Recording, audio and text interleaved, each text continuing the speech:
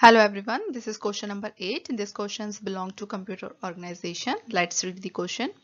Consider an unpipelined machine with 10 nanosecond clock cycles which uses 4 cycles for ALU operations. Let's write here. For ALU operation in non-unpipelined or non-pipelined machine, or ALU operation will take 4 cycles.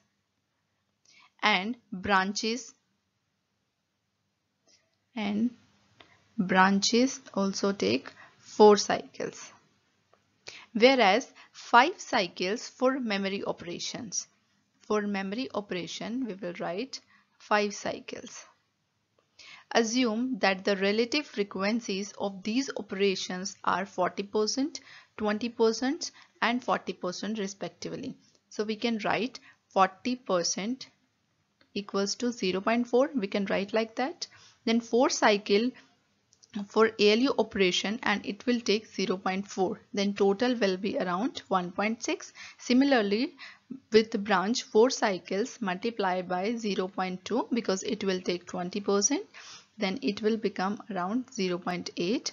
Then we have 5 cycles for memory operation and it will again for the 40%. We will multiply 5 with the 0.4. It will become around 2.0. We will add these values and it will turn into 4.4 nanosecond. And here in the first line you may see that an unpipelined machine, it will take 10 nanoseconds clock cycles. For one instruction it will take around 10 nanosecond, and here we have calculated all the values. It will be around 4.4 nanosecond.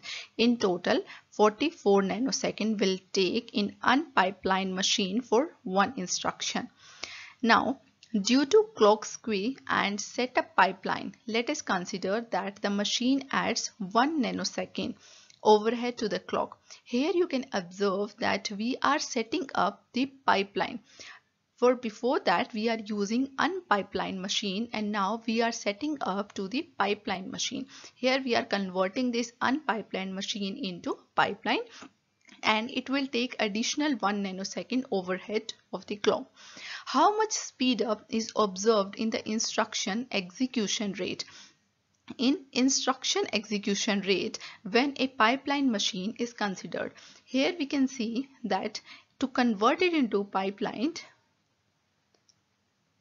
before that it will take only 10 nanosecond, then 10 nanosecond plus 1 additional nanosecond, it will become 11 nanosecond. Here we have two values, 11 and 44 nanoseconds, and we need to find out what speed up will be observed in the instruction execution when we are using a pipeline machine.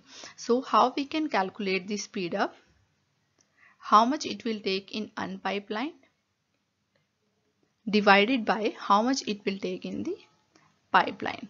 In the unpipelined we have already calculated it will take 44 nanosecond and it will divide by the 11 nanosecond is equals to 14 nanosecond. That means it will take the 4 times of the unpipelined. So the correct option for this question will be option number 2, 4 times.